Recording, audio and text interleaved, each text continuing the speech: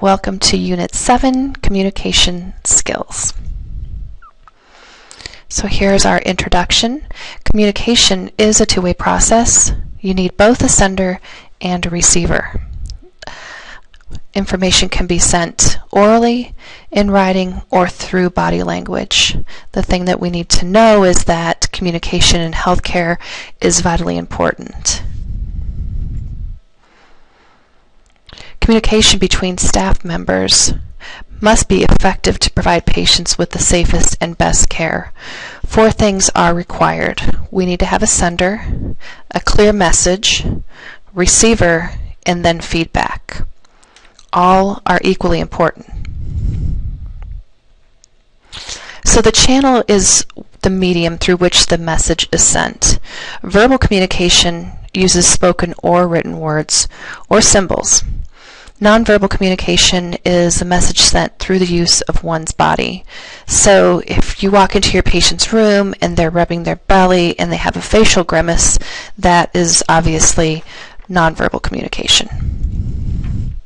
So nonverbal communication, the message is remembered more for the receiver's interpretation of the sender's facial expressions, gestures, and overall body language, rather than for words. Eye contact communicates interest, concern, warmth, trust, and feelings of credibility, which is a big deal. You really want to be credible. You want to develop that trust with your patient, and eye contact is really important. So working with interpreters. An interpreter is a communication professional who mediates between speakers of different languages. Some use sign language. Then we also have a medical interpreter, which is a skilled, qualified professional who understands medical terminology. Now, many of you may be bilingual, which is a huge plus. You will need to be approved through whatever facility you work with to interpret for medical procedures and consents. But it's a great thing to do, and they actually pay you more money hourly if you have the ability to help them in that way. So this is kind of interesting. Your message is 7% words and 38% tone of voice and 55% body language. And so that's how we communicate. But 55% body language really speaks volumes for how we gesture, how we look at our patients, and just how we communicate in general. So in Unit 2, you learned that each healthcare facility has a line of authority and communication. I'm not actually sure if you guys have covered Unit 2 yet, but you will.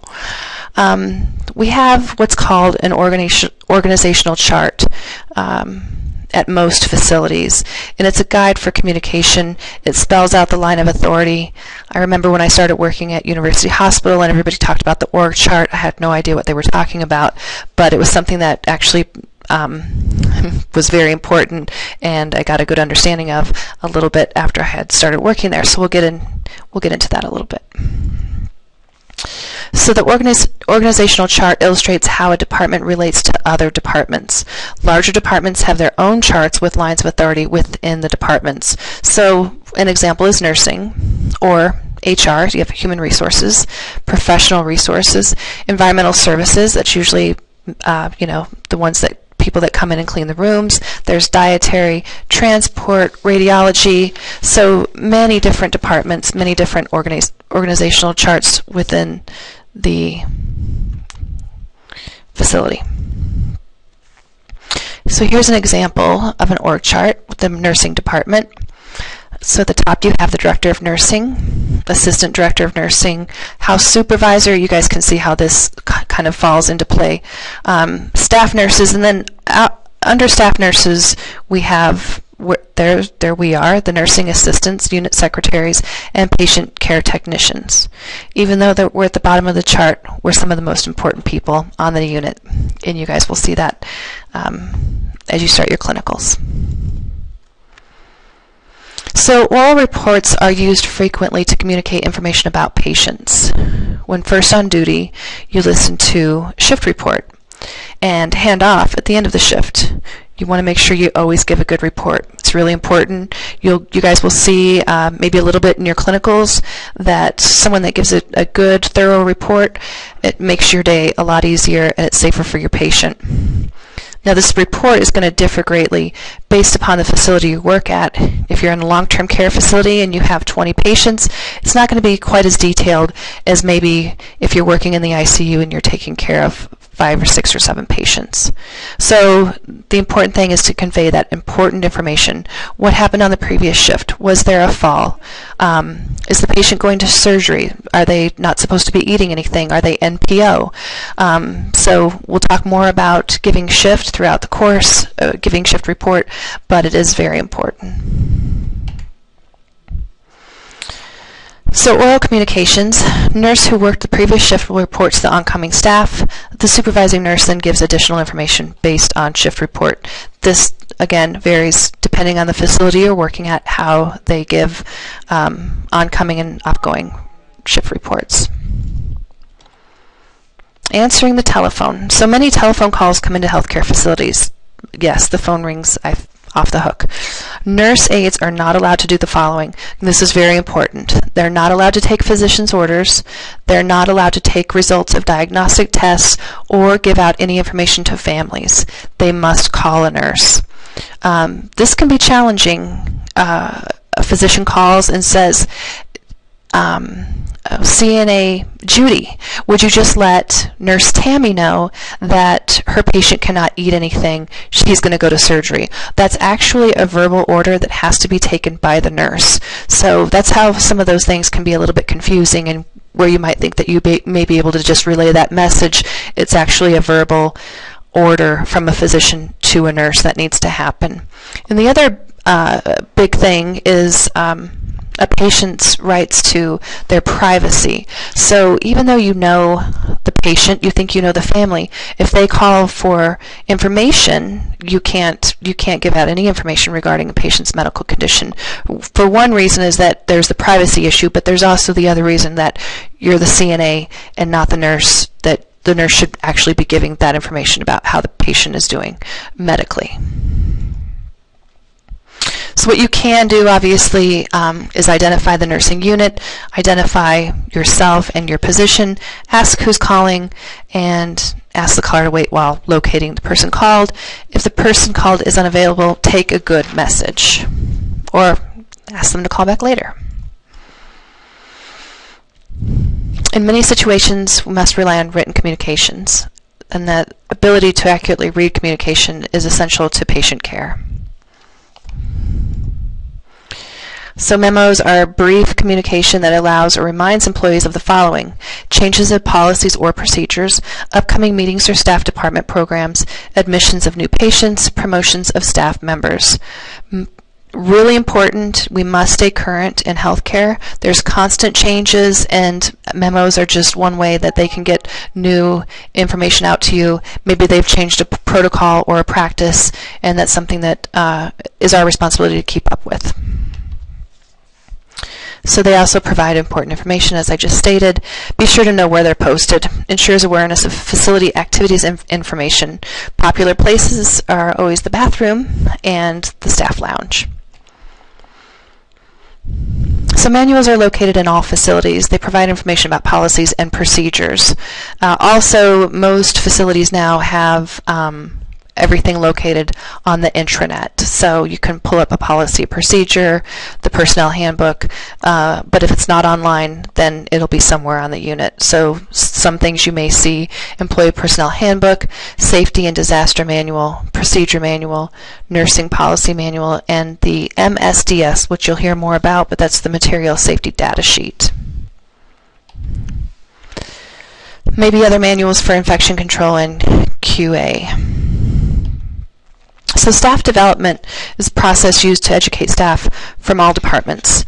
Classes may inform staff of the following. So there may be new rules and regulations, new procedures, like I was talking about before, recent health findings from research, and how to use new equipment. If you're working in an acute care facility, things change all the time. There's always a new, exciting piece of equipment, and we all have to be competencied on them, meaning that we all need to learn how to use it appropriately appropriately. So there's usually an educator that comes around and provides that education.